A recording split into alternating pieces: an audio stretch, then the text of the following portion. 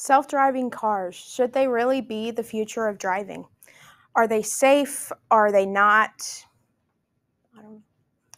Today we'll be going through the real-life driving conditions, the slowing down of response time, and the price and mechanical upkeep. Snow is dangerous to drive in anyway, depending on how much is there or how much is not, or how comfortable you are with it or without it. And that always brings ice along with it. And hazardous driving conditions leave the road unsafe for people to drive in general, but let alone your car doing it by itself. It clouds sensors, and if your car can't see, can you see? If your car can't see, you can't see, is it really safe to even be out there, let alone drive yourself? Damage can be done to the car itself, and if it's not running the right way, it can't keep you safe the whole time and get you where you need to go. Human response time.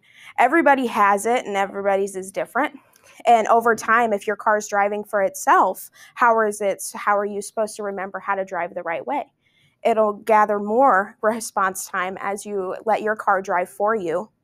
And then when you have to get in a regular car, if you ever do, then are you really safe out on the road with everybody else?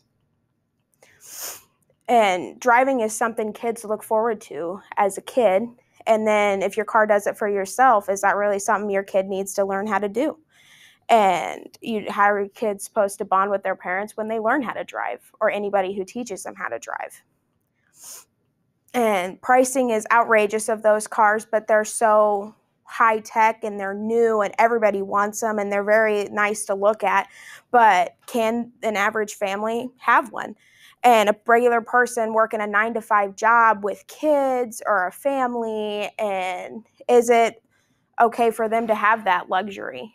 And they could probably fit it into their price range, but is it convenient for them to have to pay more for a car instead of for groceries or kids' sports or fun activities?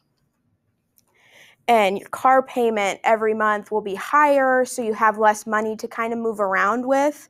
And if something goes wrong, you're already budgeting in more money for a car payment, then you have to add in more for something that needs to be fixed, because if you don't have, if it doesn't function correctly, then you will.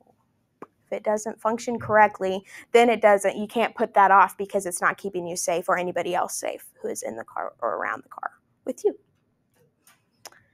And as we went over the real life driving conditions, the slowing down of response time, and the price and mechanical upkeep, I hope you think more about what our next step to modern transportation is.